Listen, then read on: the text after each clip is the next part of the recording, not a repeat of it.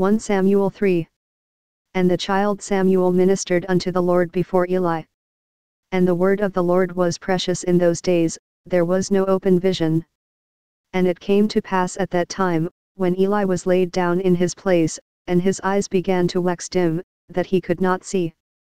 And ere the lamp of God went out in the temple of the Lord, where the ark of God was, and Samuel was laid down to sleep, that the Lord called Samuel, and he answered, Here am I. And he ran unto Eli, and said, Here am I, for thou calledst me. And he said, I called not, lie down again. And he went and lay down. And the Lord called yet again, Samuel. And Samuel arose and went to Eli, and said, Here am I, for thou didst call me. And he answered, I called not, my son, lie down again. Now Samuel did not yet know the Lord, neither was the word of the Lord yet revealed unto him. And the Lord called Samuel again the third time. And he arose and went to Eli, and said, Here am I, for thou didst call me. And Eli perceived that the Lord had called the child. Therefore Eli said unto Samuel, Go, lie down, and it shall be, if he call thee, that thou shalt say, Speak, Lord, for thy servant heareth.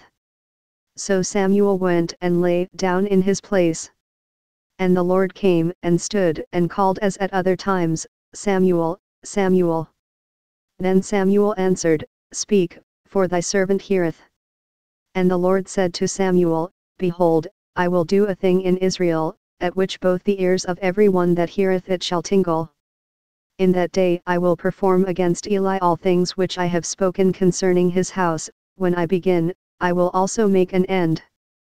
For I have told him that I will judge his house forever for the iniquity which he knoweth, because his sons made themselves vile, and he restrained them not. And therefore I have sworn unto the house of Eli, that the iniquity of Eli's house shall not be purged with sacrifice nor offering forever. And Samuel lay until the morning, and opened the doors of the house of the Lord. And Samuel feared to show Eli the vision. Then Eli called Samuel, and said, Samuel, my son. And he answered, Here am I. And he said, What is the thing that the Lord hath said unto thee? I pray thee hide it not from me.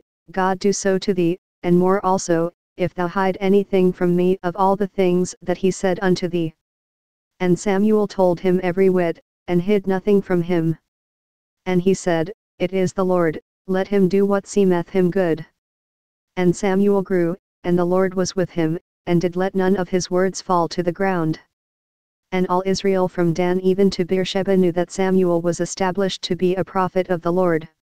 And the Lord appeared again in Shiloh, for the Lord revealed himself to Samuel in Shiloh by the word of the Lord.